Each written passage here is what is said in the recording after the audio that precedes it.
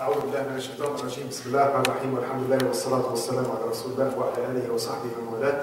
We ask Allah subhanahu wa ta'ala to help us recognize the truth and help us follow it, and to help us recognize the falsehood and help us avoid it. We ask Allah subhanahu wa ta'ala to make the best of our deeds, the last ones that we do, and the best of our days, the day that we shall meet Him. Assalamu alaikum wa rahmatullahi wa barakatuh. The topic today, what is the topic today?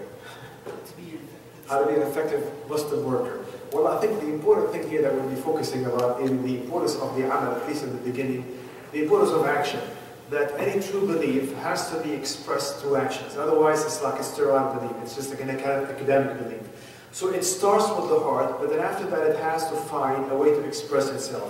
That's why Allah subhanahu wa ta'ala says in the Quran, وَقُلْ اعْمَلُوا فَسَيَرَى اللَّهُ أَعْمَالَكُمْ وَرَسُولُهُ وَالْمُؤْمِنُونَ وَسَتُرَدُّونَ إِلَىٰ عَالِمِ الْغَيْبِ وَالشَّهَادَةِ فَيُنَبِّئُكُم بِمَا كُنتُمْ تَعْمَلُونَ. That say work, act. So there has to be an action. Iman is not just in the heart, but it has to be expressed through action. That's what Al-Basri said, لَيْسَ الْإِيمَانُ بِالتَّمَنِّي وَلَكِنْ مَا وَقَرَ فِي الْقَلْبِ وَصَدَّقَهُ الْعَمَلُ. That Iman is not just a wish or an abstract feeling or something that's in the heart, but he says it's something established in the heart and expressed by action. So this amal is something really important. We're talking about an amal, the Islamic work or the Islamic activism or the Islamic involvement. This doesn't have to be the same work that everybody's doing. You know, much of the time we think that to be involved I have to sit by the table, Islam 101, or preach da'wah or whatnot. No, actually the Islamic work involves so much more than that. Anyone that has any talent, any gift, can use it in a certain way to serve this cause.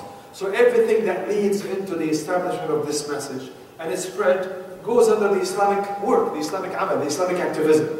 It doesn't have to take a specific shape. We don't have to take a specific model or a specific person and duplicate what they're doing. Because sometimes you may have a certain gift or a certain talent that may be different from everybody else. And by going that way, you'll be able to contribute something that others actually cannot. That's why action is something really important as part of the Iman in itself.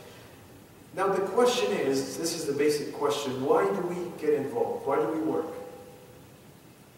That was a question for you. Why do we work? What are we doing here for? You know, why do we get involved? Why do we get involved in the da'wah, in the Islamic work, in any kind of form of activism? Why do we do that? Share Islam. To share Islam. That's good. That's a means, probably. But the goal is bigger than that. Please Allah. To please Allah, and then what? To please Allah and to go to Al-Jannah. We're going to keep that in mind, Allah. Because sometimes, as basic as it is, and as obvious as it is, it got forgotten. You know, a lot of the time we forget that. We forget why we're doing this.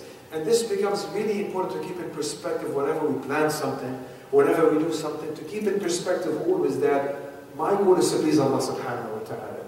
My goal is to enter Al-Jannah. That's what I'm doing all this for. That's why this has to remain always in perspective. When you're talking about the Islamic work, by the way, the topic is really big and huge. And the deeper the involvement in the Islamic work, the more guidance I would need. The more involvement there is, the more things to be considered actually have to be there. That's why today, inshallah, I'll try to talk a little bit in generalities, and inshallah we'll leave the specific to the Q&A. But certain basic things that we need to keep in mind whenever we're involved. That if the goal is to please Allah subhanahu wa ta'ala and to go to Al-Jannah, then our involvement in the Islamic work is a form of ibadah, is a form of worship, right? And for that to lead us into the acceptance, to lead us into the pleasure of Allah subhanahu wa ta'ala, then like any ibadah, there are certain requirements that have to be kept into consideration. I cannot do things the wrong way and expect the reward from Allah subhanahu wa ta'ala, right?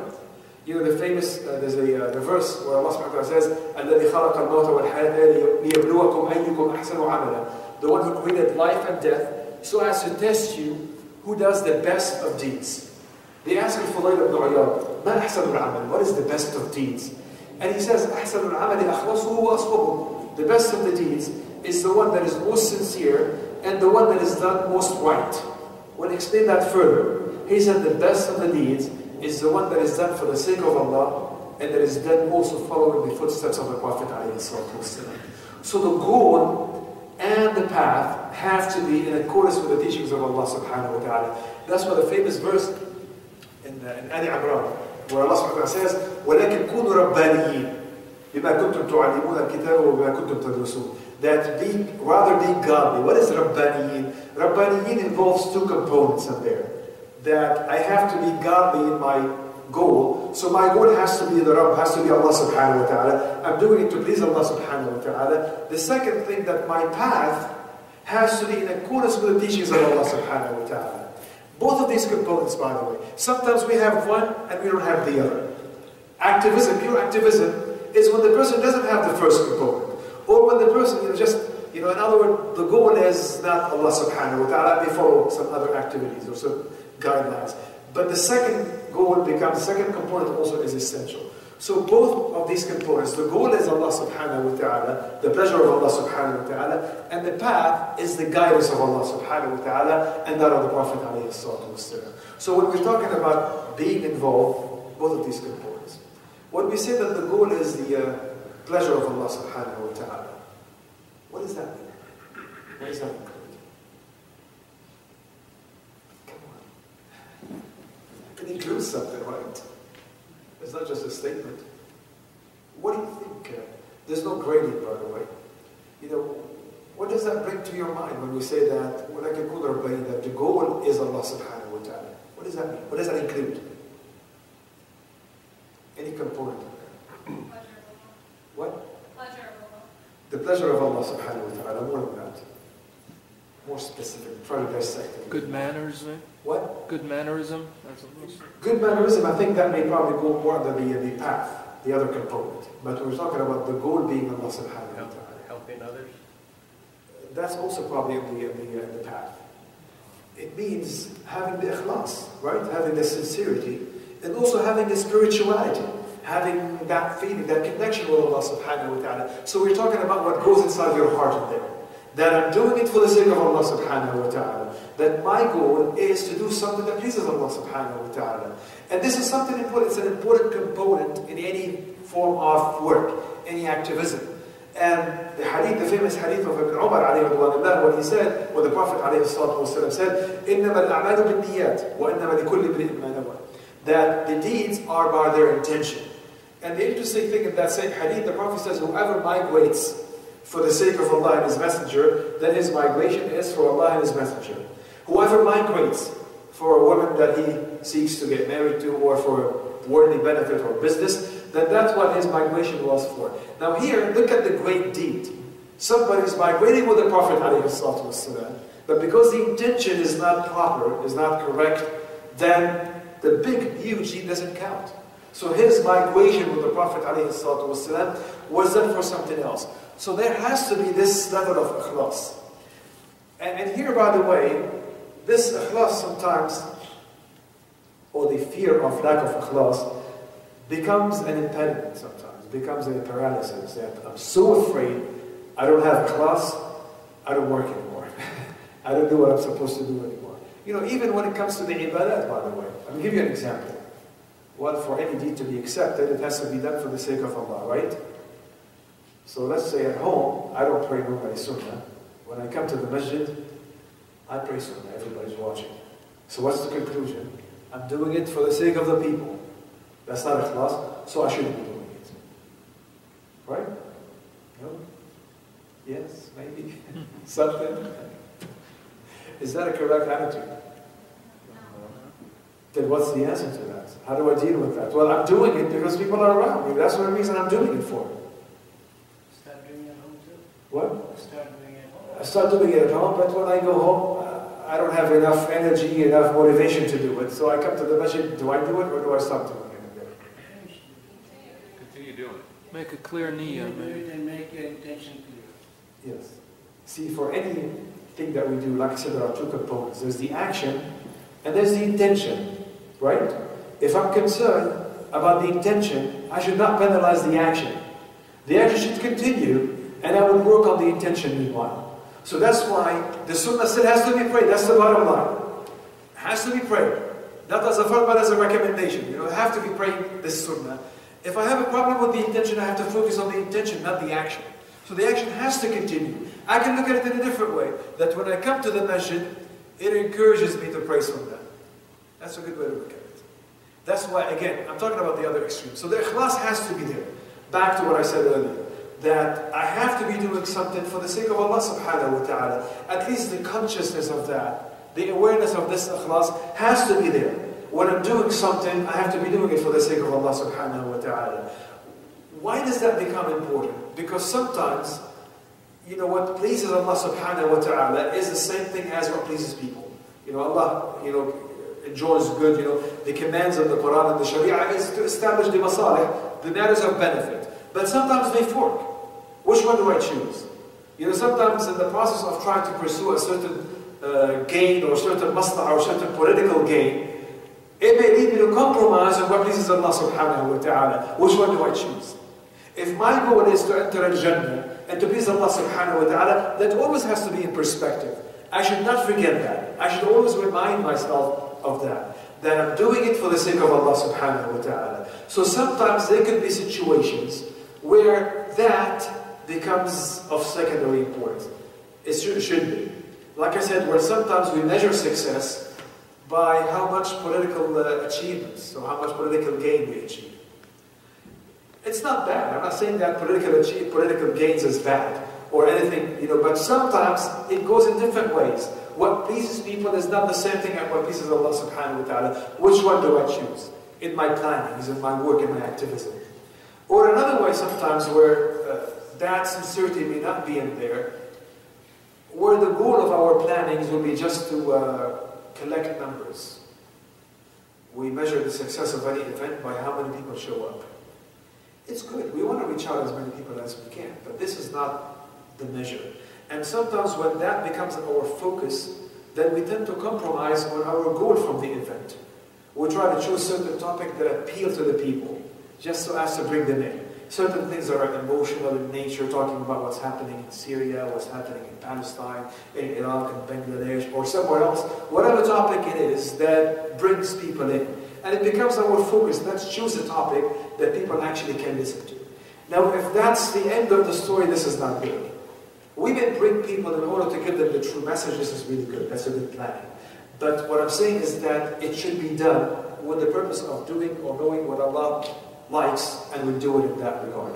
We'll plan it with that into perspective. And not just to bring the crowd, but to do something that benefits the people, that pleases Allah subhanahu wa ta'ala.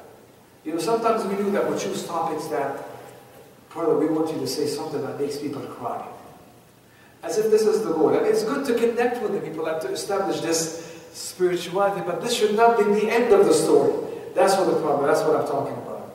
Or sometimes, that Allah subhanahu wa ta'ala says, قُلْ هَذِهِ سَبِيلِي أَدْعُو إِلَى اللَّهِ عَلَى بَصِيرَةٍ. Say, this is my path. I call toward Allah. How do we sometimes call to something other than Allah subhanahu wa ta'ala? Can you think of a scenario, of a situation? Anyway. What was the question? The question again. Allah says that this is my path. I call toward Allah. How do we sometimes call to something other than Allah? Examples. Call towards an organization. Call toward organizations. You know, but even that sometimes, I think you have to explain that a little further. Sometimes I may call toward an organization because I believe in the vision of that organization. I believe in the message. I believe this organization is a good organization that is fit to provide something.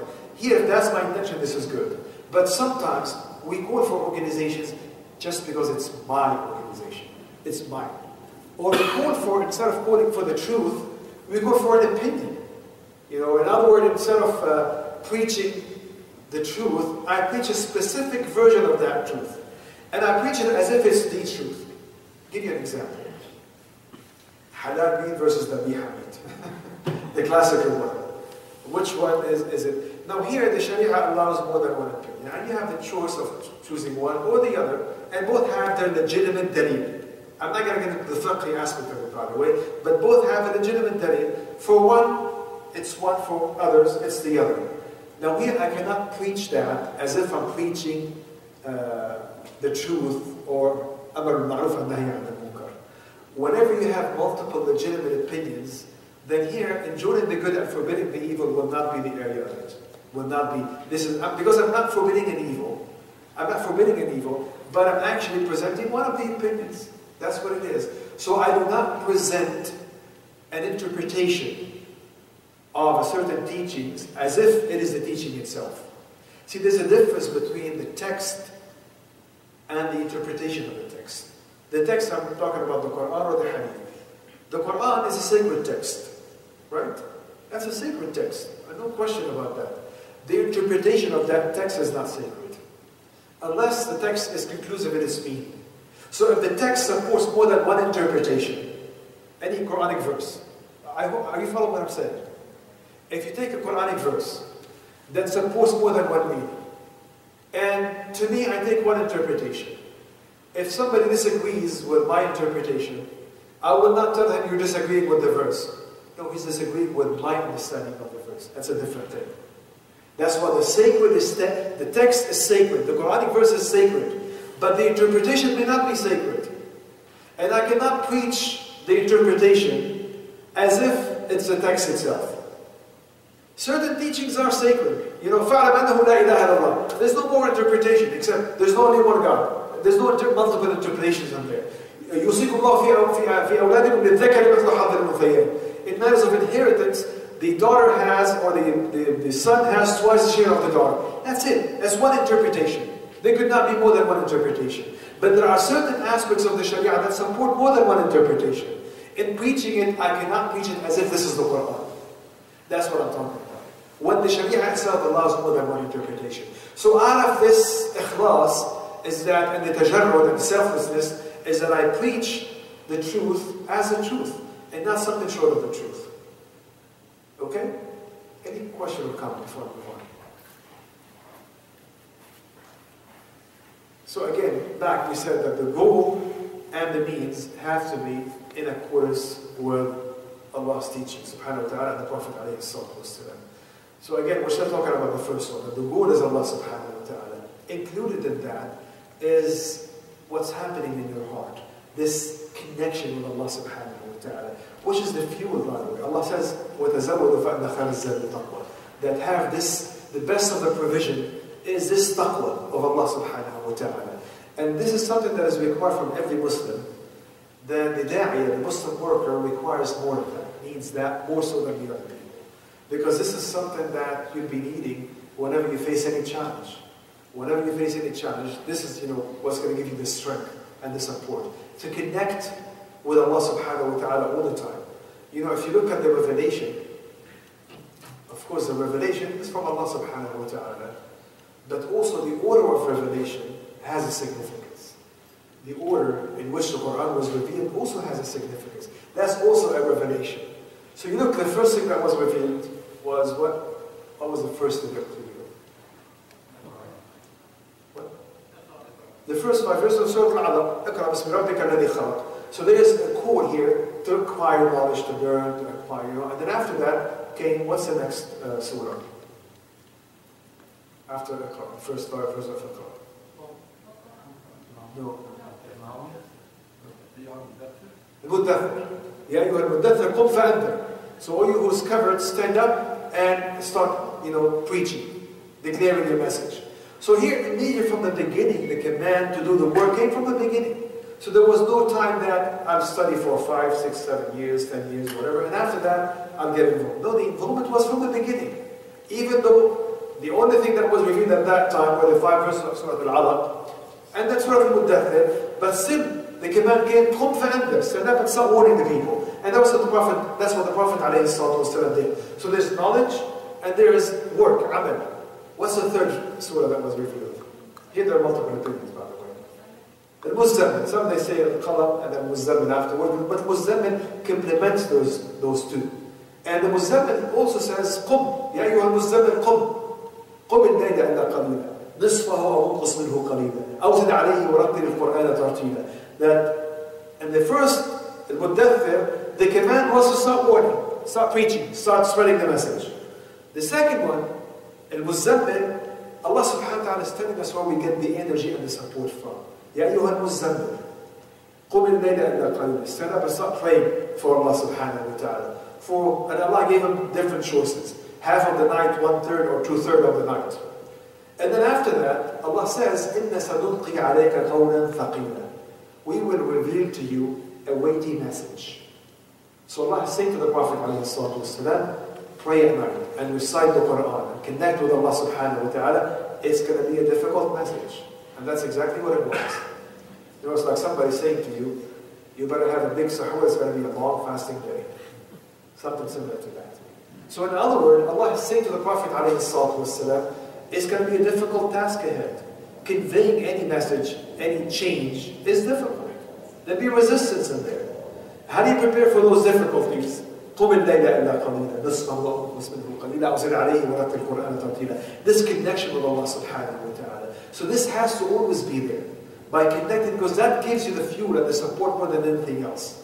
When anything else fails, that connection with Allah subhanahu wa ta'ala remains. So when we're talking about the goal is to please Allah subhanahu wa ta'ala, it's to connect to all of the above, what I mentioned earlier.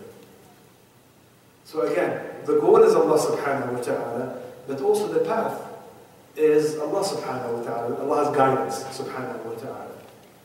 What am I talking about here? The path is the guidance of Allah subhanahu wa ta'ala. Give me some comments, something.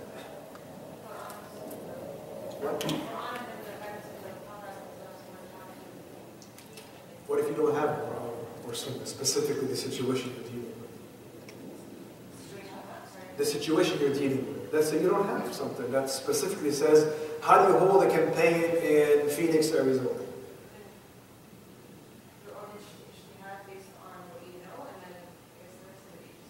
Yeah. So first of all, you have to look for a direct text. That's always the beginning. In other words, if you have a direct command from Allah subhanahu wa ta'ala, you cannot go with ijtihad. Go back to the verse. You know that in inheritance, the son will have twice the share of the daughter. That's it. This is clear. Right? So there's no more interpretation about that. That's a clear command. Sometimes you don't have a clear command. Or for example, Allah subhanahu wa ta'ala says, you know, about al-khamr wal-maisir, رِجْلٌ مِنْ عَمَلِ الشَّيْطَانِ فَاجْتَنِبُوهُ. That wine is prohibited. Clearly prohibited, that's it, no wine, right? I mean, there's a text in there. So I cannot look at some other interpretations. There's a clear text in there. When you don't have a text, sometimes you may have a related text, where the Prophet ﷺ or the Quran gives you some general command, general guidance, and you take that and you apply it to the situation. For example, you know, weeds, smoking weeds. Is it halal or is it haram? You look at the guidance that the Prophet ﷺ has laid down. You look at, you know, the other aspects, the harm for the effect and all of that, and you come to the conclusion that it is haram. So you have here an indirect guidance. You don't have a text that clearly states weed is haram. You have general guidance. But sometimes you have situations where it doesn't say anything. Here, you look at the ijtihad. You look at, you know, opinion, analysis, the other consideration and whatnot. And then you look for the answer. You don't start from there. You end in there. You don't start by looking at, you know, analysis and all of these things. You first have to start with the text. We're talking about the deen of Allah subhanahu wa ta'ala. That's why you have to look into the text. And you do not start with the maslahah. This is the last approach that you use. The last approach that you use is to go into that area when you do not have a text. But when you do have a text, then you start with the text. And again, we're talking about halal and haram in here. We're talking about pleasing Allah subhanahu wa ta'ala and going to Al-Jannah. That's why I said that has to always be in perspective. We're not like everybody else. We're not pure activists. No, we are believers. We have guidance. And that's what defines us as Muslim, by the way. What defines us is that I follow the guidance of Allah subhanahu wa ta'ala and His Prophet alayhi salatu wasalam. I don't we start everything from scratch. When I don't have a text, yes, I will go back into opinion, into analysis, what is of benefit, what is not of benefit, so long as even that does not contradict with some established Islamic principles. But I do not start with that. I end it there. I start by looking at the text. And the Muslim is bound by that text. The Prophet ﷺ said something that will bind me. That will bind me. I cannot have an intellectual discussion as, what do you think, you know, Jum'ah, how about doing it on Sunday? Man, it's more of benefit now people work. What about people thought this way, by the way? You'd be amazed. You know, Jum'ah, you know, I mean, The purpose is to worship, is to connect with Allah subhanahu wa ta'ala. You get more people on Sunday, So let's do it on Sunday.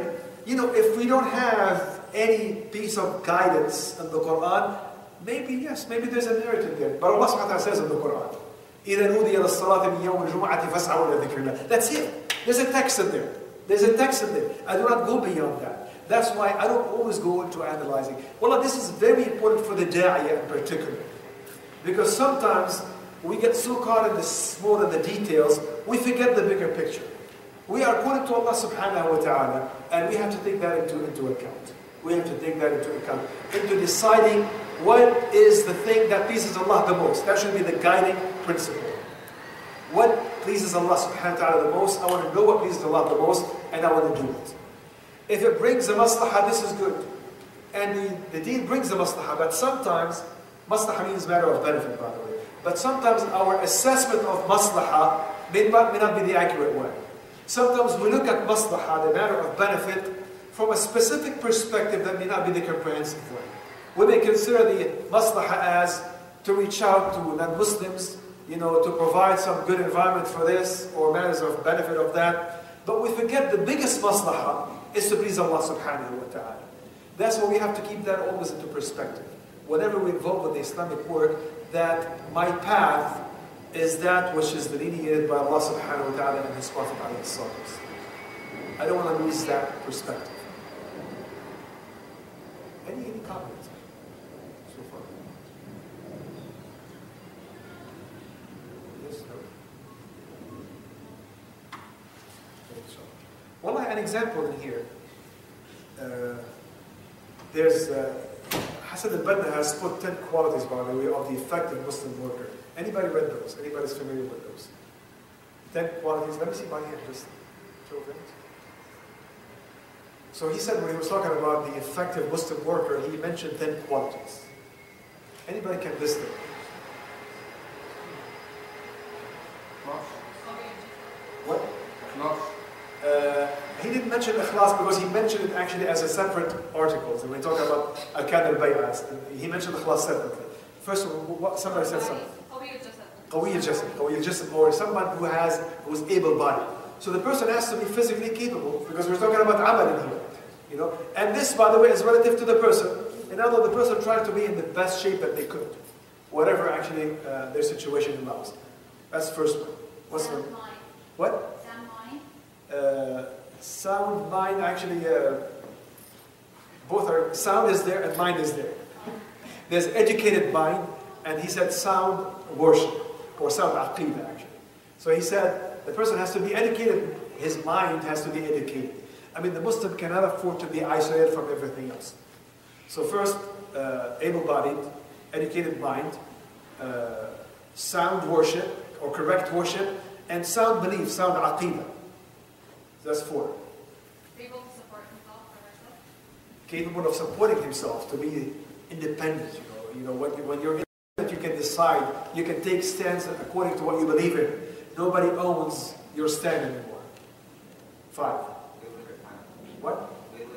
Organizing their affairs, organizing their, preserving of their time, organizing their affairs. That's 2. I'm cheating. That they have to be organizing their affairs, or preserving of their time. What else? Well-mannered, good manner. This is a very important one, especially for the deaf. 2 more. Something about giving to others, or beneficial to others. Beneficial to others. There's one last one. That's a very important one. You can say this applies to everything that we do. Mujahidan li nafsi, struggling against oneself. Not enslaved by habits, by weaknesses, but always struggling with oneself, always trying to achieve something. One particular quality that I'd like to talk about. How much time do I have? What? We're good? When he said, well-mannered. Well-mannered. And this is an important quality of an effective Muslim worker. He has to be well-mannered, having a good character. Because this is the face of your message. People sometimes may accept your message or reject it based on you, yourself, on your character. So that's really what conveys your message to the others. you have to be well-mannered. You have to be well-mannered.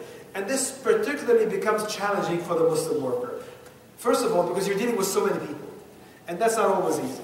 You know, it's not always easy dealing with people of different personalities, different ways of doing different things. So you need a lot of patience. You need a lot of good manners in that regard. And also because you're preaching change. And whenever you preach any change, you're not going to somebody who prays 5 times a day in the masjid and telling him about the importance of prayer. He's already doing it better than I am. But you go to somebody who's not doing something and you ask him to do it. Or the other way around. So you are preaching a change. That's what we are. The message is a message of change. And whenever you're preaching a change, there'll be resistance. People like to continue what they're doing. That inertia. Continue what you're doing. I started something, I'd like to continue. Nobody likes to change. So there'll be resistance in there. There will be a lot of resistance. And some people will refuse that message that you're preaching. How are you going to react in that situation?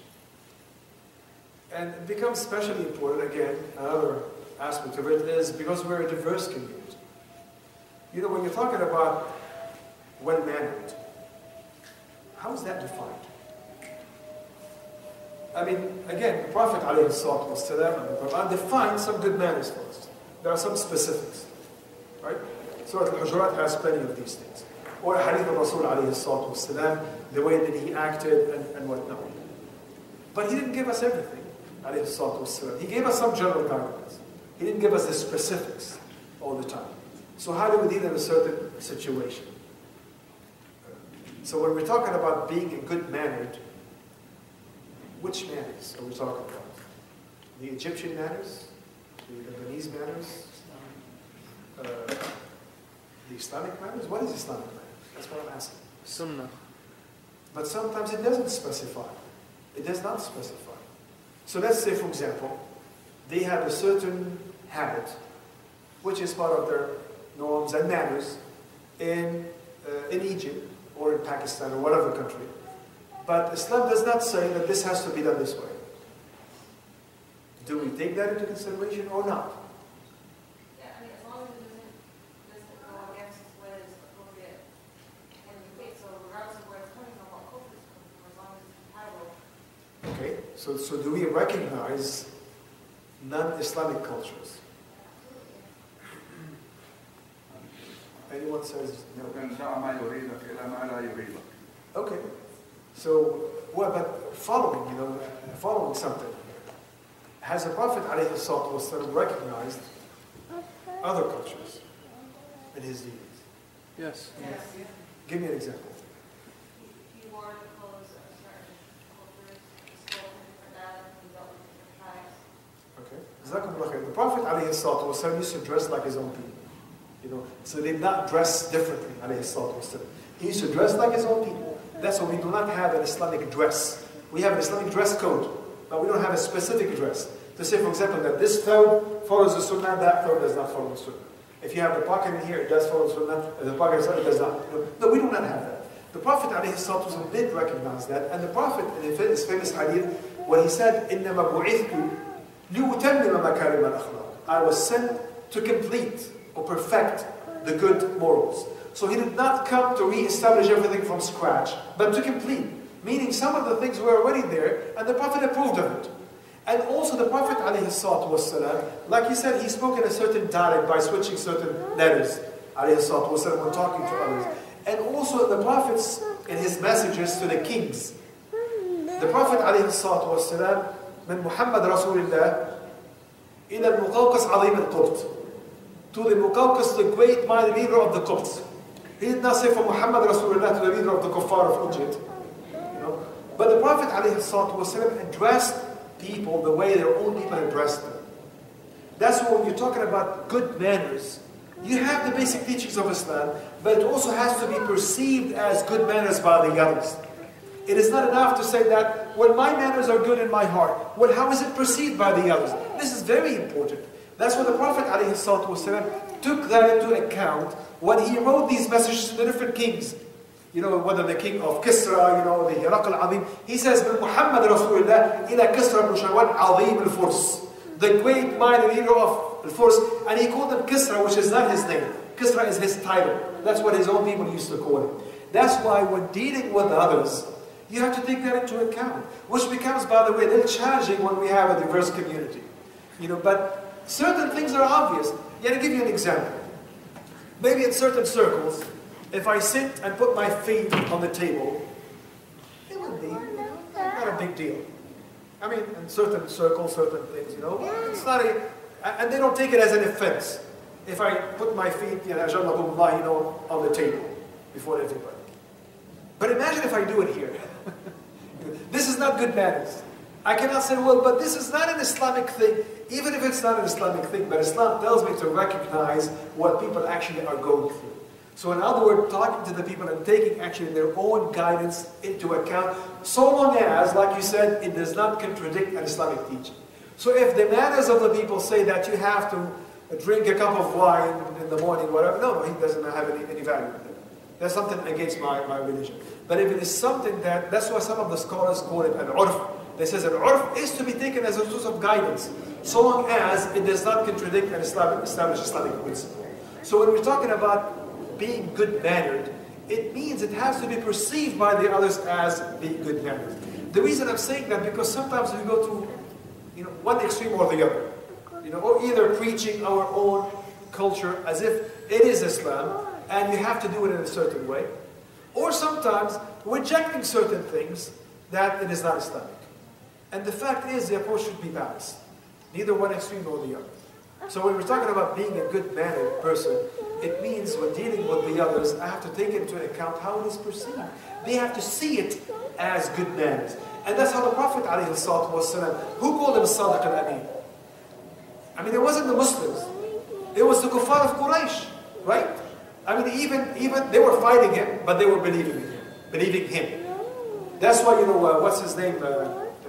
Umayyah ibn Khalaf, he did not want to participate in Badr. Until Safwan, came and pushed him and embarrassed him in a situation that you have to do. Why did he not want to participate, actually, in the Battle of Badr? Anybody knows? Because Prophet Muhammad ﷺ told him, when we meet you in the battlefield, we will kill you. And he trusted that. The same thing his brother, Ubay ibn Khalaf, which is the one person that we know was killed by the Prophet ﷺ in the Battle of Uhud.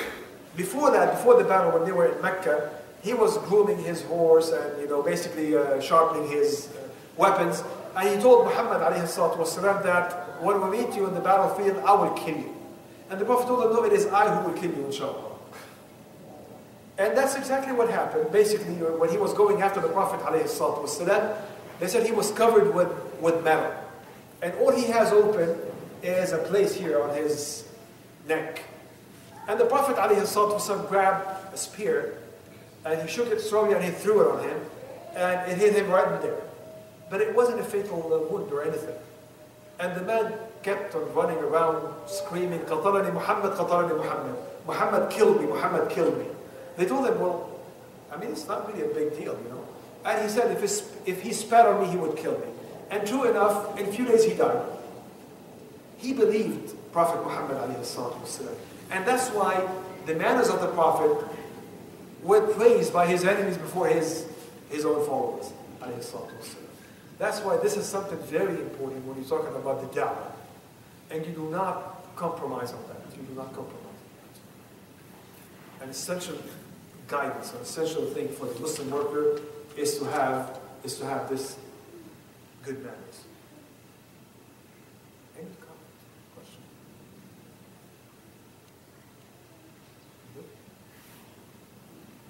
Yes. Question. When you're dealing with non-Muslims and you want to, preach what's being said, and it could be offensive to them, like sometimes it's like hard to, like to say that the Bible is not an authentic, it's not the authentic book, so we don't believe everything that's in it in today's Bible. I think that's a good question. That's a really good question. I think they would appreciate it if we tell them actually the honest truth that we believe in. But you can say it in a way that is not offensive. And people ask me that question. You can say that, no offense, this is what we believe in. Of course, they don't have to agree with it, that we believe that The original Bible was not written. And this is a fact, by the way, even in their own religion. It was not written during the time of Isa alayhi salam. And the language itself is extinct now.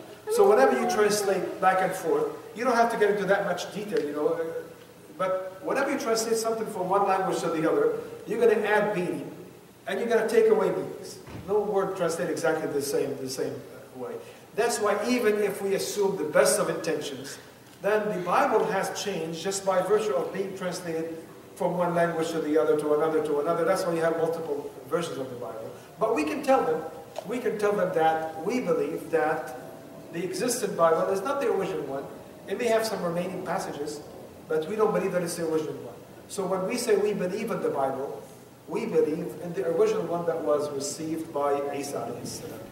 And like I said, I think first of all it's out of how shall I say, honesty, to tell them actually what the true message of Islam is. Maybe one day they will, it will take, and then they will, but to say it in an unoffensive way. But they have to realize that there are differences. I mean, we're not the same. We're not the same. There are a lot of commonalities, but there are differences as well. The concept of salvation, that's the main thing. The divinity of Isa alayhi salam. We have to tell them what we believe in. Trying as much as possible, like I said, not to be offensive. But we have to tell them the truth. Any other comment or question? A big issue, like when we go back to the cultures being accepted, we live in America, and a lot of things that happen in the United States, like for example, a couple of days ago was Halloween. How can we deal with that with our kids, and all of the other kids are doing it? Our Islam doesn't say directly it's haram. Some people are saying don't do it. Some people saying or do it. So how do you basically? Well, first of all, some people are saying it's not haram. I would say it depends on who's saying it. I would say in matters like that, I would go to the imam, somebody who has the Islamic knowledge. I mean, I would not look at the opinion paper that was written somewhere. He's saying that it's okay, I will do it. Well, yes, but I don't want an opinion. I want to know halal and haram. That's what I want to know. That's why when it comes to halal and haram, you refer, first I ask the person who has that knowledge. That's one thing. And whatever they tell me, that's what I would go by. Now, the issue actually of the kids, and they like it, and it's fun and all of that. Well, I see that's how you build the personality, by the way. That's how you build the character. From an early age. There's a beautiful story at the time of the Prophet ﷺ with Al-Hasan ibn Ali, his grandson.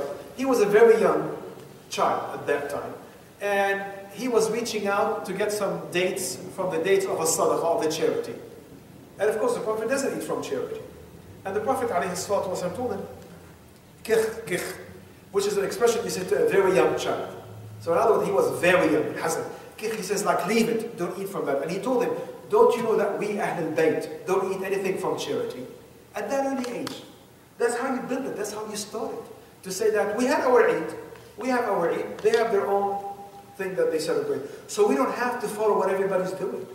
We are different from everybody else. We are different. We have our own guidelines. We have our own set of preachings and teachings, and we follow that. And it starts at an early age. Even if it brings a temporary enjoyment and whatnot, yeah, but we're looking at the bigger picture here. As a murabbi yourself for your kids, you have to think ahead. It's not just one particular instance, but that's how you build a strong character. And the Prophet did say, alayhi salatu wasalam, لَا يَكُنْ أَحَدُكُمْ إِمَّا. Do not be a yes person. You follow what everybody's doing. No, you have your own principles and your own guidelines that you follow. But in matters like that, I would refer to somebody who has the Islamic knowledge. Not somebody who knows how to articulate a certain opinion. We're talking about halal and haram. We're talking about halal and haram. That's why I would ask someone who has that knowledge. So you think it is that serious, halal or haram, actually, an issue like that? I think any issue, look at the bigger, and by the way, personally, I believe it's haram. I believe haram, and I have many reasons for saying that. But I'm talking about the bigger picture in general, that when I'm looking at that situation or any other situation, halal or haram, what I said earlier, I don't look at the maslaha first. I look first at the text, at whether there's an answer or related to it. Actually, in the text, if there is, then that finds me. But for that, I will ask somebody who has the Islamic knowledge. Again, I will not refer to somebody who is a good speaker. Good speaker is something, ilm is something else. Not every good speaker is a good, knowledgeable person. SubhanAllah, the Prophet ﷺ, he said, إِنَّ مِنَ الْبَيَانِ لَسِحْرًا, that some of the expressions can bewitch you. In other words, you can buy into it, just well-presented argument. That's why I said you always go back to the basic. My goal is to please Allah subhanahu wa ta'ala. And you let that be your guide. Any other comments or questions? Yes, no, maybe? SubhanAllah, it's just a recent issue, just the discussion. The funny thing is the discussion just heats up and the following day everything dies down. Yeah, I would just follow the fashion, so to speak, the vogue. Whatever everybody's discussing, we discuss. And it always comes out, by the way.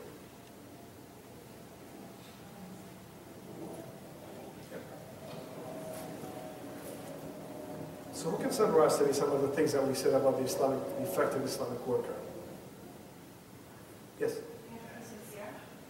You have to be sincere. We said, yes, first the importance of work. And we said that if our goal is to go to Al-Jannah through this work, we ask Allah to give it to all of us, then I have to look at it as an ibadah. It has to have some components of halal and haram. That becomes an important consideration. It's not just, a matter of planning something for a certain purpose, period, without any other consideration. I have to always keep that into perspective, that which pleases Allah subhanahu wa ta'ala. And I said, for that there are two components. The verse that I quoted from Ali Imran. Anybody remembers the verse? What was the verse that I quoted? Don't think much about it. Come on. ولكن كونوا رباني. Rather be godly. And it's probably interesting thing, the verse, the way it says, ولكن كونوا, it's like rather be godly. ولكن كونوا رباني. And it says for a person to be rabbani or godly, if you were translated as such, it has two components. ربانية الغاية وربانية المصدر. The person has to be Rabbani in his goal and Rabbani in his source of guidance. So in his goal meaning Allah subhanahu wa ta'ala. Source of guidance meaning the teachings of Allah subhanahu wa ta'ala and the Prophet alayhi sallam. Anything else we discussed? When we talk about the ikhlas.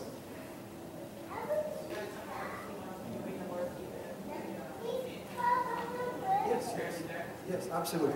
So the work continues. Even if I have a fear of, even if I have indicators that the ikhlas is not there, but I still have to continue. I have to continue the work. I don't penalize the action. Especially, by the way, if I'm involved in a jama'ah work. Then here the ikhlas takes a secondary importance. I'm not saying that we disregard it. We remind ourselves and work on the intention. But sometimes if I'm involved in an Islamic, collective Islamic work, I'm a jama'ah, and I'm giving instructions to do something specific. That's what I have to focus on. When I committed to this particular jama'ah, that's where my ikhlas is. My ikhlas is there.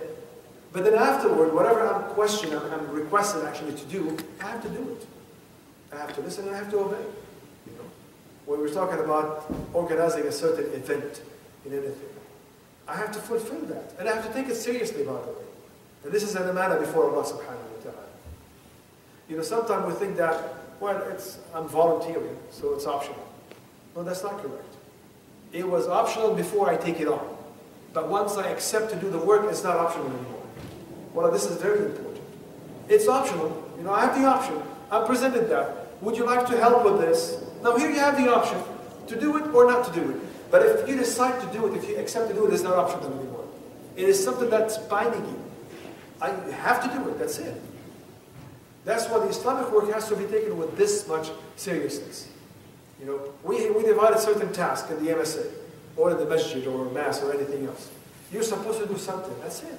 You have to do it to the best of your ability. It becomes something you'll be questioned about. This is amana in your neck before Allah subhanahu wa ta'ala. Because you accepted to do it.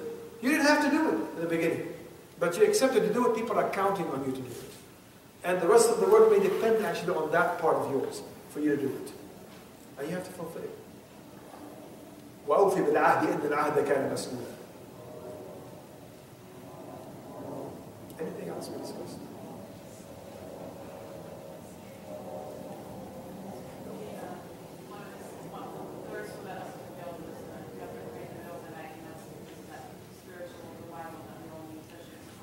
That's where you get the support. So all these three components, you have ilm, you have amal, and you have spirituality, connection with Allah subhanahu wa ta'ala, iman.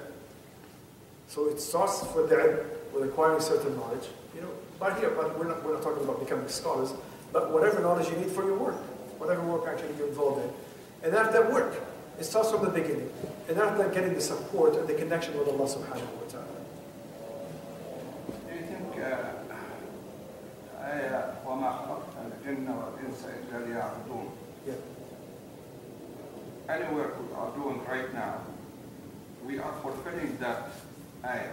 Yes, you see the ibadah, the verse, وَمَا خَلَقْتُ الْإِنسَ وَالْجِنَّ وَالْإِنسَ إِلَّا لِيَعْبُدُونَ. I did not create the jinns and the human except to worship me. Now that ibadah, you know, of course you have the rituals.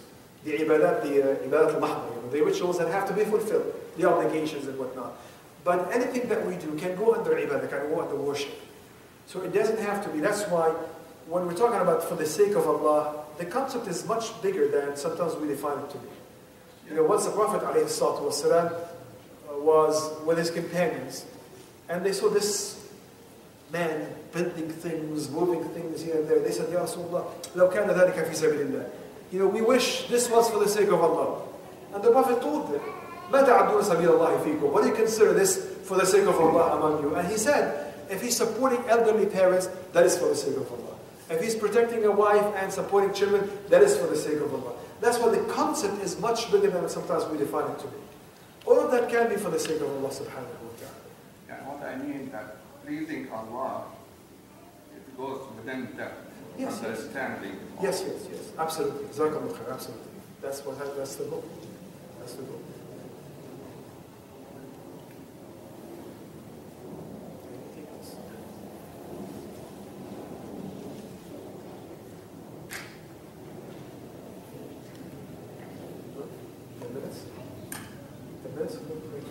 Whatever. Well, I'm not going anywhere. No. You're stuck with me. That's it. Actually, going back to the sake of Allah for a minute, I define it to other people in the past as you do things to please Allah subhanahu wa ta'ala, and then any stuff that comes out of that, for example, you know, the example you just gave, you know, feeding your parents or taking care, those are the benefits that come from that action. The intention should always be to please Allah subhanahu wa ta'ala, regardless of whether there's a tangible effect that comes out of the work. So for example, like going to sleep at night could be a form of ibadah that you make for the sake of Allah subhanahu wa ta'ala, and you benefit from it in the sense that you've gotten rest. Is that exactly what it's defining it? It is correct. Let me tell you a story. The story of the woman actually that gave birth to a thirsty dog. And the Prophet ﷺ, her sins were forgiven. Did it mention anything about the intention of it? Did she have the intention that, you know, I'm going to do it for the sake of Allah, or she just was moved by that thirsty dog and felt the compassion, she gave the water to that dog. And Allah subhanahu wa ta'ala gave her His forgiveness because of that. Right? So what about the intention there? What's the intention there?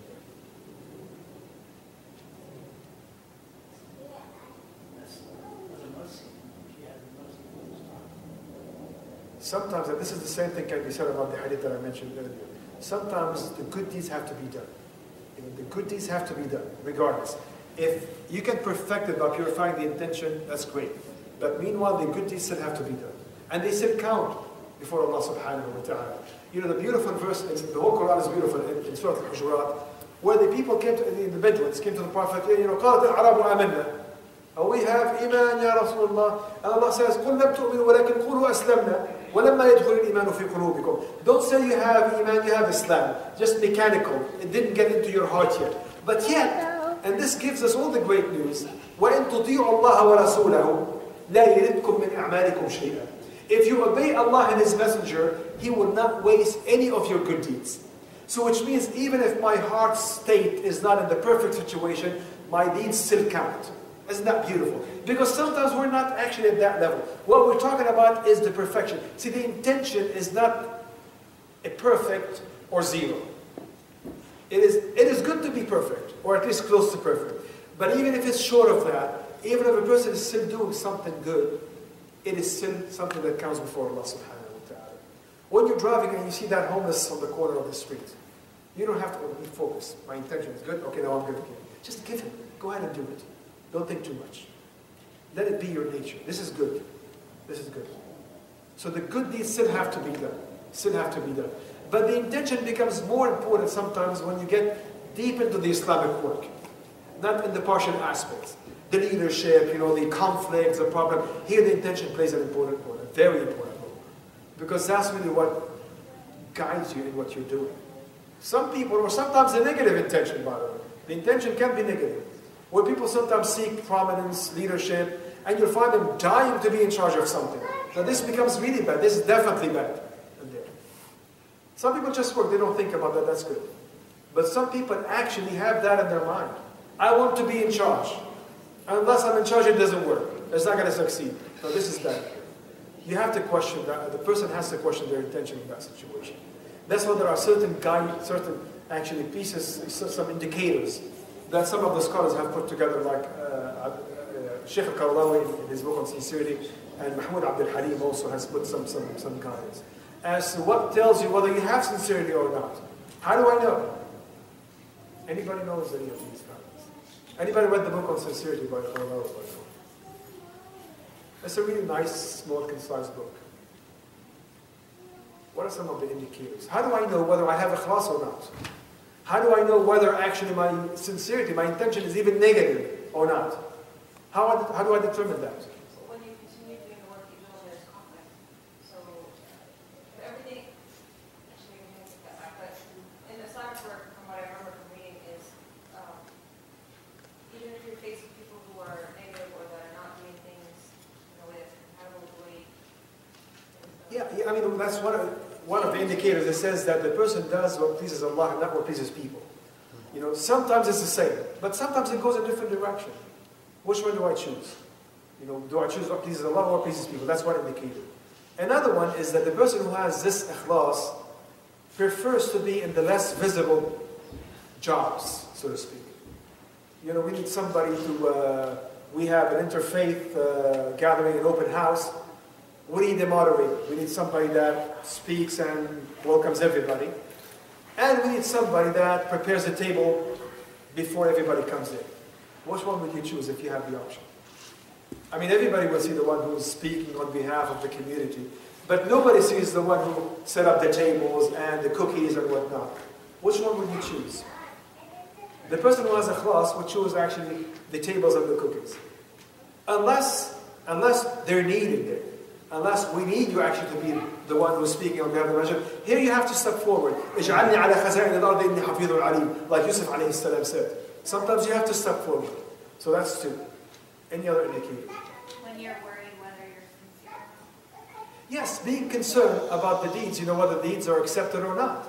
That's why here the Prophet ﷺ, when Aisha was reading the verse, الَّذِينَ يُؤْتُونَ مَا آتَوْا وَقُلُوبُهُمْ وَجِلَةٌ, that those that do what they do and there's fear in their heart. She said, Ya Rasulullah, is this talking about people that do sins and there's fear in their heart that it might be, punished by Allah subhanahu wa ta'ala? And the Prophet said, no, these are people that do good deeds and there's fear in their heart that it may not be accepted. So there has to be that feeling, to take it to the extreme, again, where it becomes paralyzing. Another indicator. When you continue to do the work when people don't see, I think kind of what you mentioned earlier. Yes. The fact that the path is long does not discourage you. The da'wah work is not a drive-through work. I just do it today, and I see the results in the afternoon. Sometimes you have to plan for years. So the fact that the path is long and full of obstacles, it shouldn't stop you. It should not stop you. Another indicator. Seeking guidance. Well, I think seeking guidance to deal with that. But we're talking about indicators in here. Another indicator is that the person who has ikhlas would be happy if anyone does something for the benefit of Islam, regardless of who it is. So we don't monopolize it. Unless it's my masjid, it doesn't count. Unless it's my group, it doesn't count. No. If anyone, even if a non-Muslim does something that benefits Islam, it makes us happy. It makes us happy. Because at the end, it's going in the same goal, in the same sync at the end. So it makes us happy.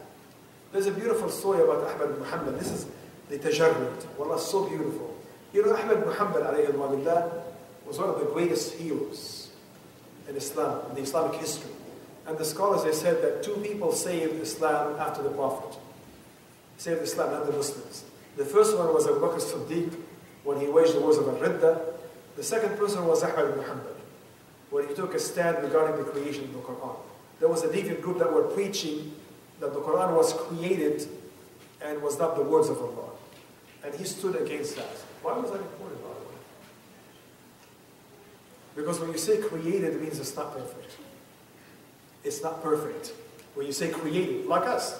But when you say the words of Allah, it means they're absolute, they're perfect. So he was preaching that, and because of that, he was imprisoned and he was tortured for many years. One of the people that imprisoned him, that was torturing him in the prison, was Al-Mu'tasim, the Khalifa Al-Mu'tasim.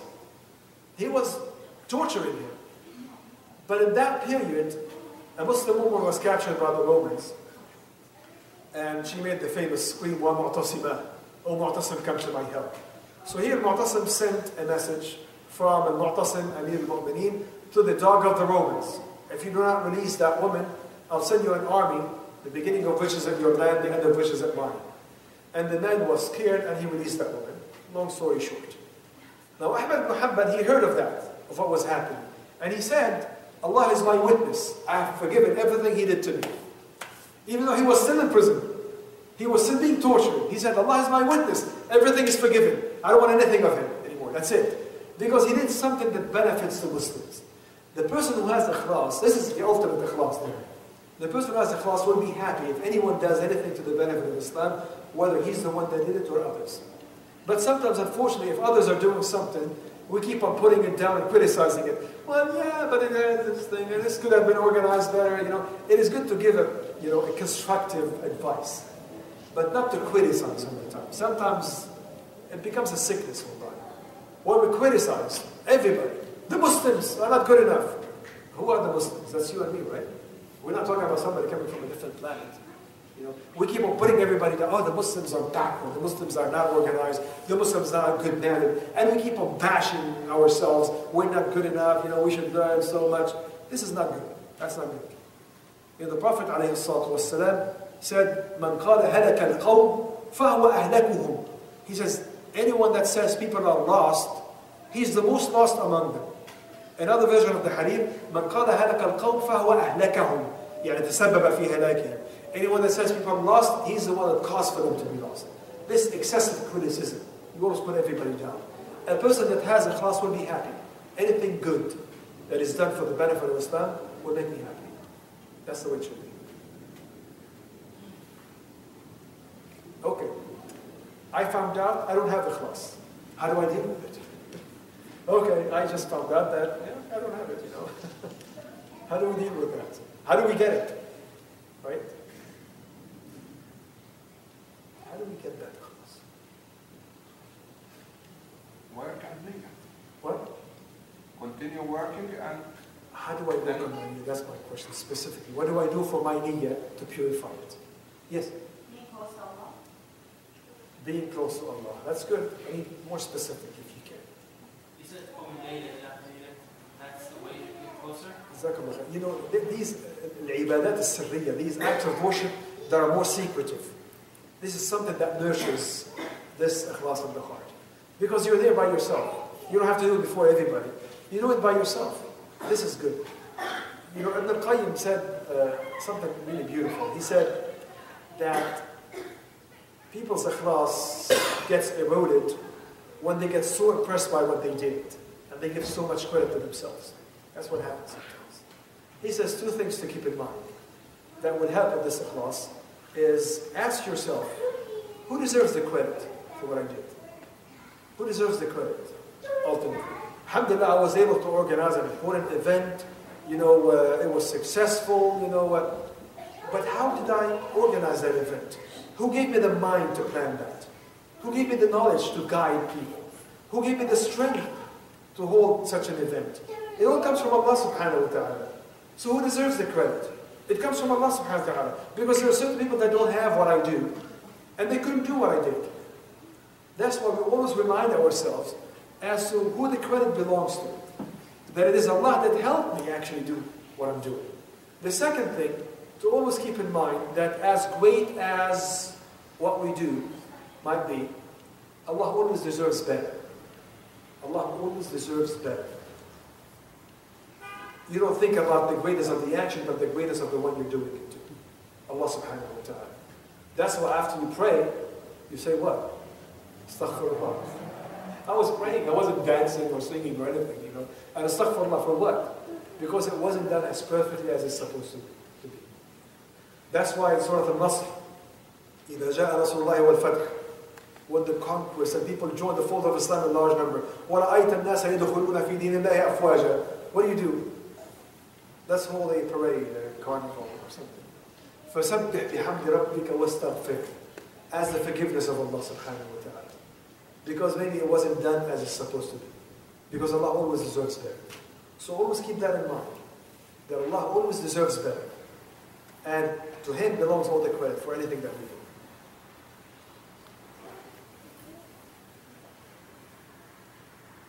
Any other comments or questions? Another thing you do find that you're not sincere enough is to maybe humble yourself. So if you're in a position of high leadership or you are spoken about in the community, etc., then you remove yourself from that position or you put yourself in a situation where you are revealing yourself. An example that comes to mind is Shashara. One thing that's really important here in the whole process is the collective Islamic work. That's one of the tools to deal with that concern there. If you're involved in a jama'ah, then sometimes that ikhlas gets tested. You know, when you're by yourself, sometimes you don't see the picture clearly. But when you're around others that provide you with that feedback regularly, continuously, or, you know, with other things that test your patience and test your ikhlas sometimes. That, well, when things don't go my way, would I still fight for it? Would I still actually do it? That's a test of my ikhlas in there. That's why ikhlas is best achieved in the jama'ah. And you'll find that, by the way, true about anything in the Islamic teachings. You'll find the individual, when it is mentioned in the Quran, the singular is mentioned in a negative way. إِنَّ الْإِنسَانَ لِرَبِّهِ لَكَنُودٌ قُتِلَ الْإِنسَانُ مَا أَكْفَرَهُ إِنَّ الْإِنسَانَ لَفِي خُسْرٍ. The negative is mentioned in the singular, and then the safety is mentioned in the plural. إِنَّ الْإِنسَانَ لَفِي خُسْرٍ, the singular. إِلَّا الَّذِينَ آمَنُوا. Not إِلَّا الَّذِي آمَنَ. Grammatically, you can say it both ways, by the way. You know, except those. Means safety is achieved by the group. And you don't find the command in the Quran, يَا أَيُّهَا الَّذِي آمَنَ, unless it's something addressing in the singular, unless something addressing the Prophet ﷺ specifically. But in general, the command is always mentioned in the plural. يَا أَيُّهَا الَّذِينَ آمَنُوا كُتِبَ عَلَيْكُمُ الصِّيَامُ يَا أَيُّهَا الَّذِينَ آمَنُوا لَا تُقَدِّمُوا بَيْنَ يَدَيِ اللَّهِ وَرَسُولِهِ يَا أَيُّهَا الَّذِينَ آمَنُوا إِذَا قِيلَ لَكُمْ تَفَسَّحُوا فِي الْمَجَالِسِ فَافْسَحُوا يَا أَيُّهَا الَّذِينَ آمَنُوا إِنْ جَاءَكُمْ فَاسِقٌ بِنَبَإٍ فَتَبَيَّنُوا. Always in the plural. The singular is mentioned in a negative way.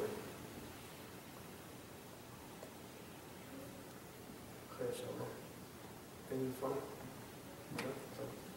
There's one more question. Is that okay? So there's the ayah, I believe it's at the end of Surah Al-Baqarah. I can't remember the beginning of it.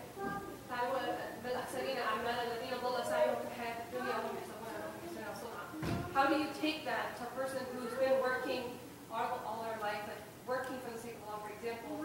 It's a scary ayah to think that you worked all your life and then at the end, you thought you were doing well. Yeah, it says, it is a scary ayah, and what complements the verse that you said is وَأَن تُطِيعُوا اللَّهَ وَرَسُولَهُ لَا يَلِدْكُم مِّنْ أَعْمَالِكُمْ شَيْئًا. That verse completes that whole picture. That so long as ضَلَّ سَعْيُهُمْ فِي الْحَيَاةِ الدُّنْيَا, it means they don't have the guidance. It doesn't mean that they're doing something good. But because the other verse says that so long as you obey Allah and His Messenger, Allah does not waste your deeds. So this is it. That deals with it. The person tries his best. You know, I try my best to do what pleases Allah subhanahu wa ta'ala. And I move on. I don't get stuck in there. It is good to have that fear, by the way, but not to exaggerate it to the point where it becomes paralyzing. I'm so afraid, not what I did. Sometimes it is good to give yourself a little bit of credit, by the way. It is good to give yourself a credit because it gives you the encouragement. that I am making a difference. This is not showing off, by the way. It's not showing off, you know. But sometimes I want to feel that what I'm doing matters. I'm doing something of benefit. It is good. It is good. And by the way, you can find that even in the Prophet's guidance, alayhi salatu wasalam. When a man told him, Ya Rasulullah, you know, sometimes people praise us after we do something, and we feel good about it. And is this something that conflicts with the ikhlas, basically? And the Prophet told him, you know, this is a good, like a reward in advance, so to speak. Sometimes it is good to hear a word like that because it encourages to feel that I'm doing something good, you know, I'm reaching somebody.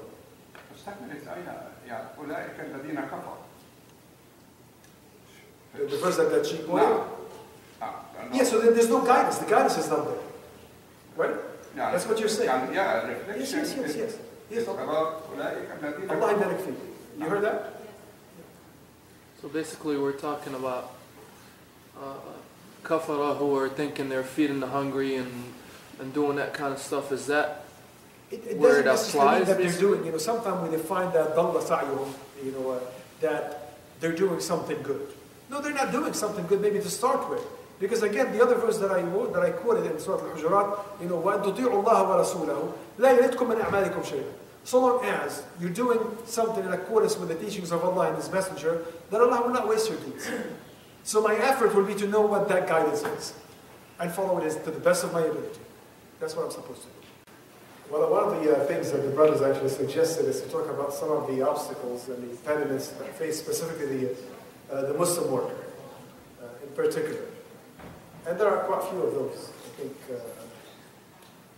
if anybody has anything in mind, otherwise we have something else to talk about. Well, one of the things that actually, one of the main things that affect probably anyone who's involved with the Islamic work is the burnout. Burning out, basically, what we call it futur in Arabic. Futur refers to normally something that is tepid. It's not too hot, not too cold, but in between. Which means after somebody going basically full force, then they slow down, and sometimes basically it leads them to completely leaving whatever they were doing. And it happens. It's very common. It's very frequent. It happens to us, by the way, a lot of the time. Why would that happen? Why would that burnout happen? Has anyone experienced it, by the way? When you did not achieve your goal. Sometimes it happens, you know, by the way, when you set a goal that you couldn't achieve it, it does discourage you. It does discourage you, basically, and then you feel burnout. And I think probably part of that is that sometimes, I'm not saying in all the situations, that sometimes some of the goals that we set for ourselves may not be actually realistic, or may not be something that is achievable. So we may set a goal that is a little too ambitious. It is good to be ambitious, but we have to be realistic at the same time. Or we set a goal that is, you know, almost impossible, and of course we're faced with the reality that we did not achieve it, and it's not even possible to achieve, and we feel this discouragement. And I think what controls that, what takes care of that, probably is, again, I will go back to being involved with the Jama'ah group, versus doing it by yourself. Because sometimes our own perspective may not be accurate, and we may not see things accurately and assess them in the proper way. And as such, we may set some impossible goals in the process. But when you are actually with somebody else, then you're sharing experiences, you're sharing knowledge, this is less likely to happen. It is less likely to happen. But burning out also has some other reasons. And you find it, by the way, sometimes even in our ibadat. It may reflect itself even in our worship, where we don't feel much motivated to pray, we don't feel much like coming to the masjid or doing certain things, or being involved. And we get absorbed by so many things. And subhanAllah, life has so many preoccupations. There's so many things that can pull you in so many different directions. If you give in to one of them, you can easily be absorbed by one. And that's what happens sometimes. That's really what happens sometimes. Sometimes it's starting with something that it happens. Let's say, for example, somebody will say, well, I'm going to invest my time in establishing good financial independence. And that's good. That's really great. It's great to have that. But what happens in the process, once you start seeing the money coming in, it may affect you and you start asking for more. Until eventually it becomes your preoccupation, basically, the thing that possesses you the most.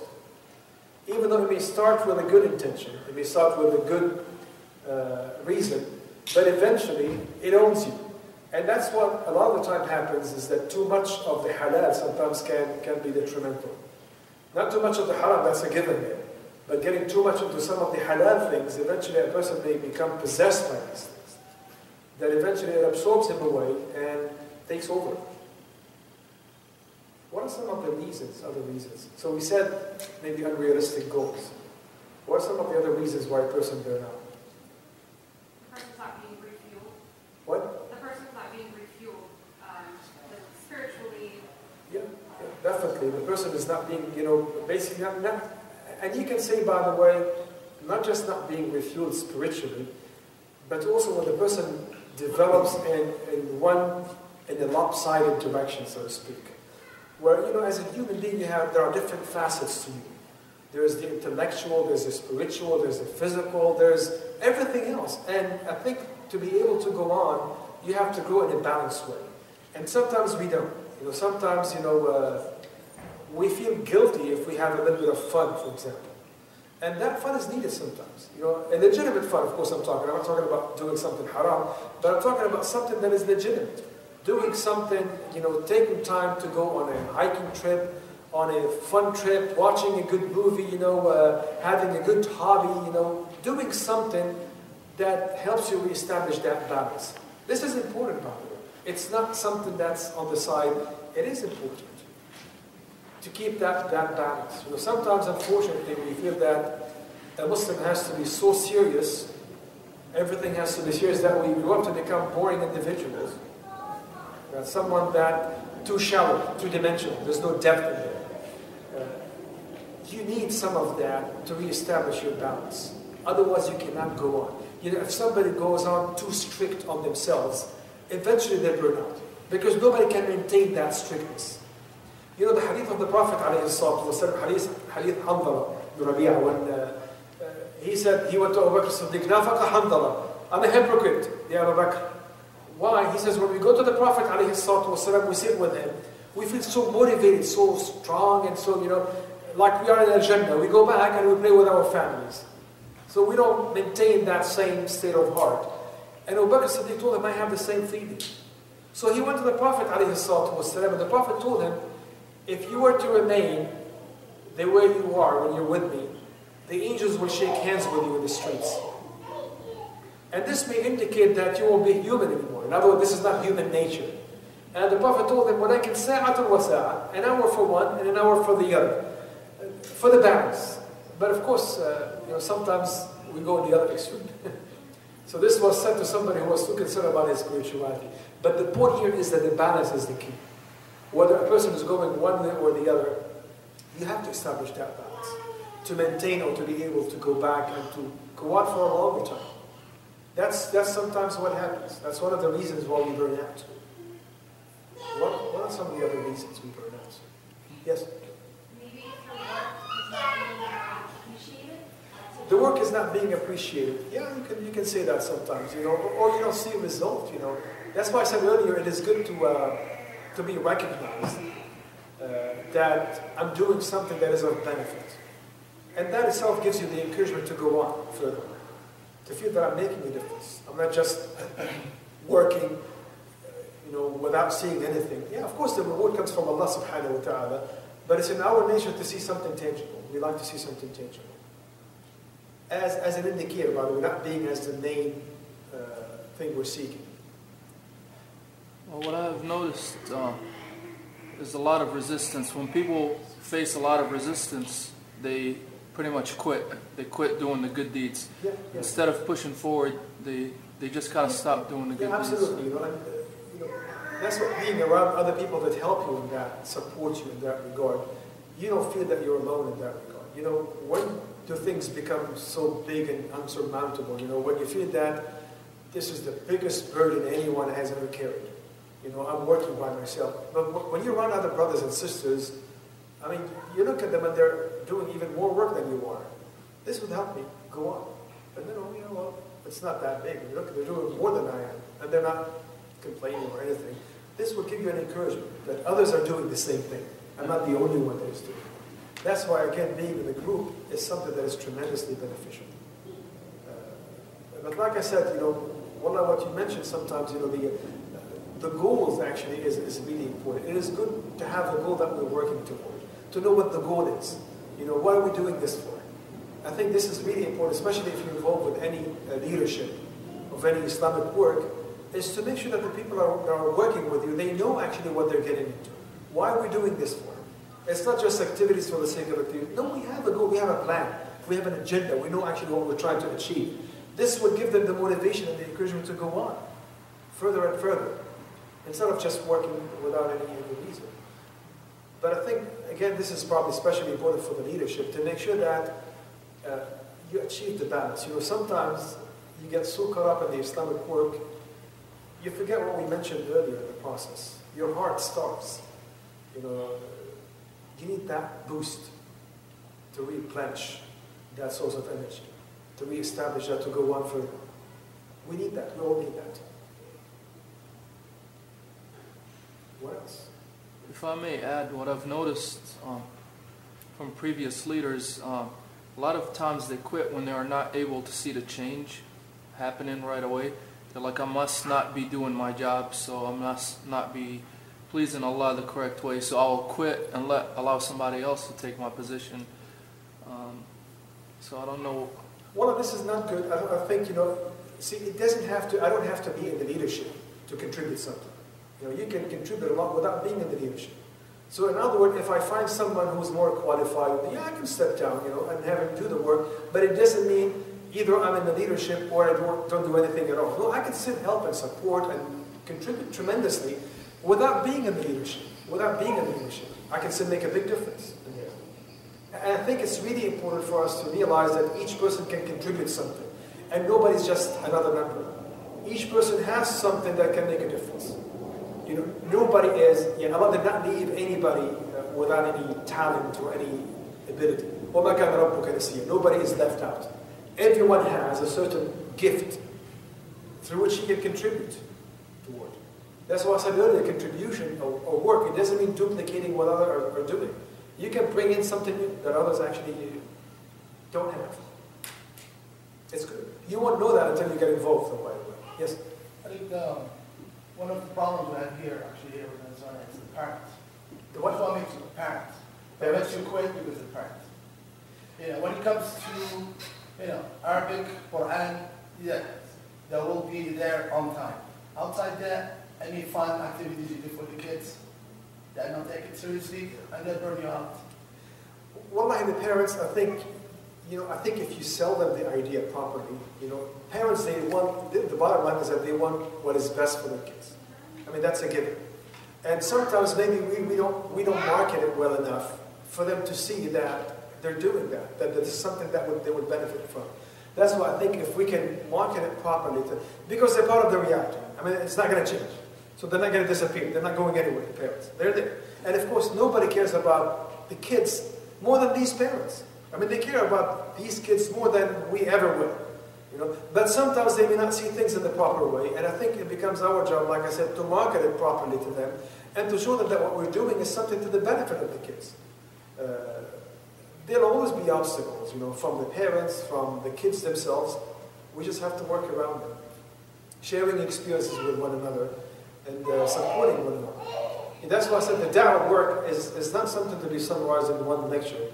Those of you involved with Mass, you know that we have annual Tarbiyah annual meeting, Central annual meeting, and now we have Triple M meetings that we meet every year to share experiences, to learn about these things. How do we deal with these issues? How do we make sure that the Tarbiyah remains actually in perspective? It's a continuous process of sharing experiences. Nobody will get it right the first time because none of us receives revelation. That's why we have to work on that, and then we make sure that everybody's working toward the same goal. That's how we keep on meeting. Tam, Kam, Ala Kazan, and all of the other things. We have all these things which are needed. That's why the Tarbiyah process or the Da'wah process is not just giving. You have to receive yourself. You have to receive. You have to be able to receive to re-establish. فَاقُدُ الشَّيْء لَا يُعْطِي. If I don't have something, I cannot pass on to the others. If I'm not motivated myself, I will not pass it on to the others. That's why and again, in Mass, we always have this usra system, the halaqah system, where everybody has to be in an usra. Everybody has to be in this halaqah. Nobody is an exception. Because that's how you receive, that's how you recharge that battery.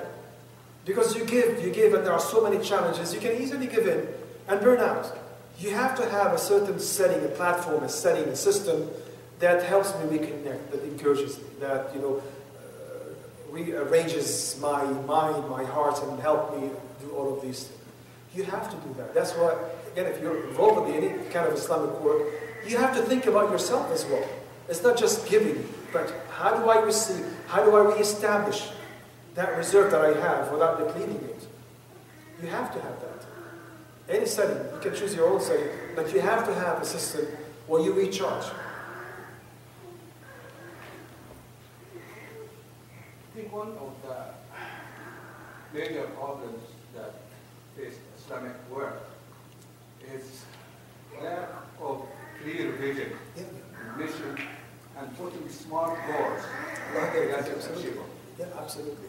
So defining those smart goals to be specific, time bound, achievable, all of those 6 criteria, it is not clear, and when people did not achieve the goal, because those points are not clear from the beginning. Yes, absolutely. Well, it could be said that, sometimes we do activities for the sake of activities. We think that I'm just doing activities, this is good, many people attended, but we have to have a goal, a map. That's why it is good to have a planning thing, something that we plan. What do I plan to achieve in the coming few years? I have to have a goal, and making that goal known to the people that are working with you. If you are in the leadership, you want to make sure that people that are working with you, they know actually what they're trying to achieve. We have that thing, we're sharing that goal. This is what we're planning to achieve for the coming few years. And this will give the person the motivation, even when they're not given clear instructions as to what they're supposed to do. They know what they're planning on achieving. So you can leave it to them, and sometimes independently, and then they will be very efficient. But it has to be clear. It has to be clear. What am I doing this for? What is my goal? What is my purpose? What am I bringing in that others actually don't? I don't want to just duplicate what others are doing. Somebody's already actually filling in that niche in there. Why do I have to do the same thing? Yes? I think also one of the reasons is if you're doing too many activities at once, you kind of because you feel like you can't do everything at the same time, and then it just... Yes. Well, you have to prioritize. Nobody can do everything at the same time. And sometimes you find yourself going, yeah, but this is important, and that is important, and that seminar is important, and that one, and we'll be all over the map. You cannot do that. You cannot do that. That's very inefficient. Sometimes you have to prioritize. Something gotta give. You can't do everything. Nobody can do everything. You have to prioritize. And sometimes something that may seem important may have to be forsaken for the more important. There has to be a prioritizing. Well, when you go back to that same point, when you think about it, الأقربون أولى بالمعروف. So sometimes you're staying late or you're going out and you're doing some Islamic work, but you're leaving your family staying at home. So how would you prioritize that? As Abu Dharr, Hadith al-Mawquf said that each person, Salman al-Farisi said that each person or each side has to receive its due rights. That's why, without going into one extreme or the other, that you have to take care of your family, because that's what you'll be questioned about first. Your own family, your own children. But it doesn't mean that if I just take care of my family needs, it doesn't leave me time to do anything else. I think with a little bit of time management, I can achieve both. I can achieve a balance of both. And it is good to feel the responsibility, again, to the larger community. Not just to my own children, but I have to start with my children. I cannot neglect my children and say that, everything will work. No, it doesn't, because that's one of the problems that happens to the du'at sometimes, the Muslim workers. You'll find them, mashallah, doing so much good work, but their own children basically are not what they're supposed to do, due to neglect or whatnot. Especially if the husband and the wife are involved with the Islamic work. I think that has to be balanced. The need has to be taken. But again, I think we can do a lot more than we realize. With a little bit of time management and prioritizing, we can do so much. We can still do so much. So it's not either or. We can do both. Yes? I actually have a question. Okay, so I've experienced through seeing a lot of people throughout your life, you're being a lot active in community and investor and stuff. And once you get married, you're still in that phase where you feel like you always have to be involved, and you work less with your family. So what can you advise us as activists of how to balance this? How do I realize that now I'm married, I can't be as busy like how I was before? Well, you have to realize that.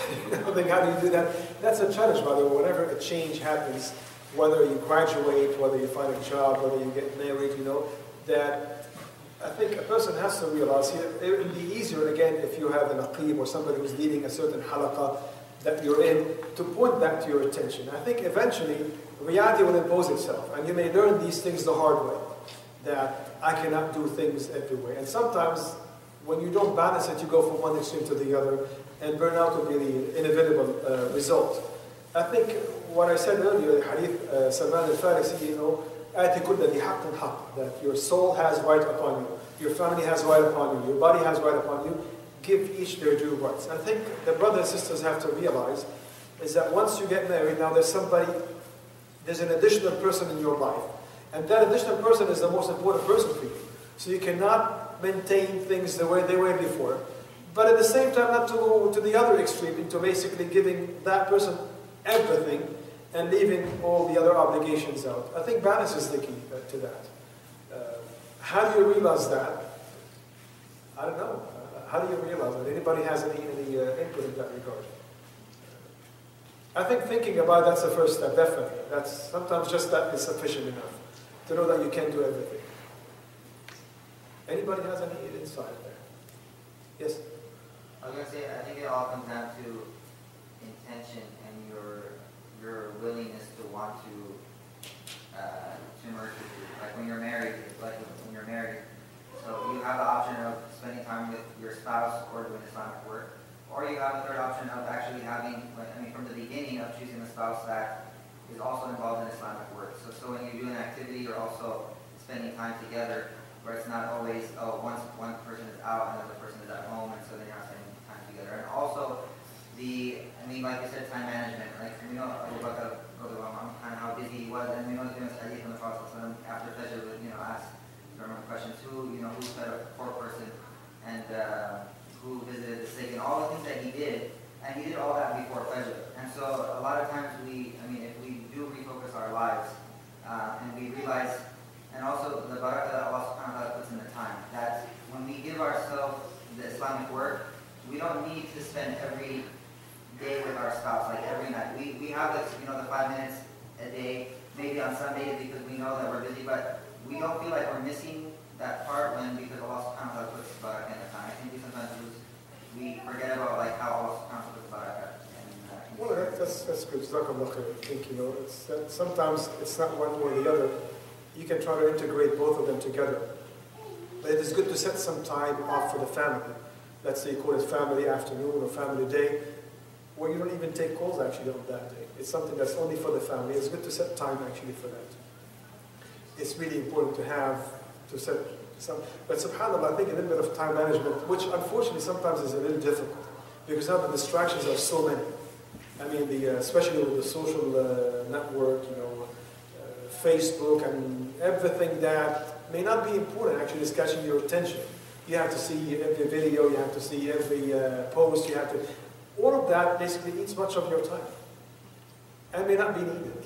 That's why it's one of the exercises that we did in one of our halaqas is to stay away from Facebook for about 2 weeks. Don't even look at the notifications. So close everything basically and make sure that you don't receive notifications for 2 weeks away from that. And you'll be amazed how much time you have. It takes a lot of your time actually. Now our interaction is centered, in a good part actually on these social networks. I have a question. So I know that sometimes it's good to do an open, an act of worship openly, encourage people to do it. But when you're doing something specifically, openly to try to encourage people, how do you off as like you're bragging. So for example, if you're wanting to donate money to a charity that everybody knows is specifically in a current financial hardship, so you're openly saying, oh well, let's try to make a monthly donation and have this be a habit, but you don't want other people to say, oh, they're just showing off because they can make this monthly donation. Well, I mean, what people say, by the way, is of secondary importance in there. I think what's going on in your heart, between you and Allah subhanahu wa ta'ala, is the most important thing. And I think you can ask yourself that if people weren't around, or if that goal of teaching others wasn't there, would I still do it or not? I think it's good to ask yourself that. But there are certain acts that involve action more than intention, so to speak. That involve actually certain...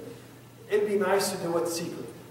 But Allah mentioned in the Quran that they do things openly and secretly.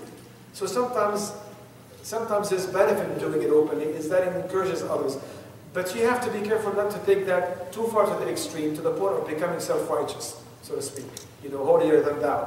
That, I'm the one that's always in the position of teaching, and everybody's looking at me, so I have to do everything to teach others.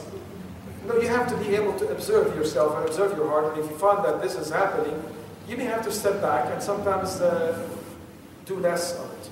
Even if it means benefiting the other, sometimes if you find that's affecting my heart too much, I will do it secretly, still do it secretly. And sometimes there's a way around that, like for example, when spending. I mean, it doesn't have to say, this was donated by Hazan Nasruddin, No, you can say, well, a brother in the community. Just mention a brother, don't mention money. So this way you'll be achieving both. But sometimes even the acts of worship, the qiyam and all, this is good as well. It's really good. Sometimes it encourages, because if you're alone, we won't do it. Yes?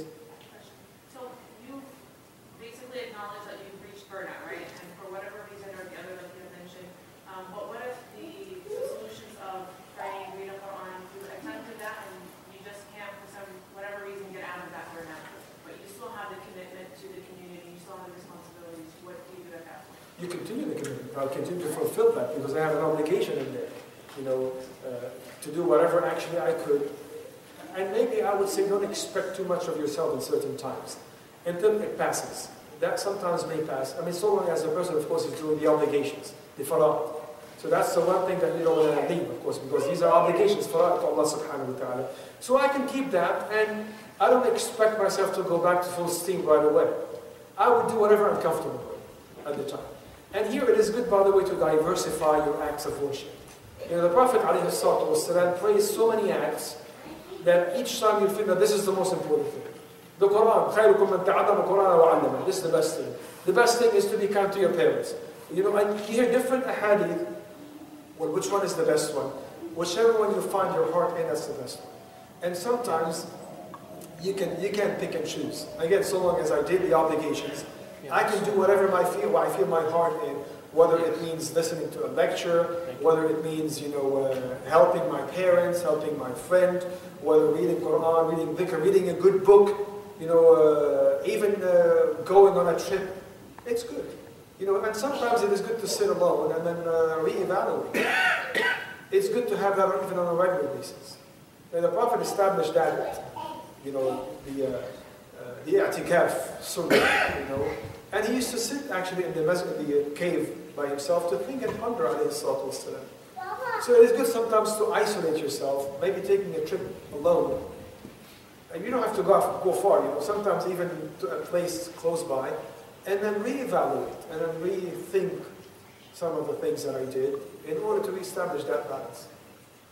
But sometimes you can go through certain stages that maybe you shouldn't expect much of yourself until it passes. I'll just, hang on there until it passes.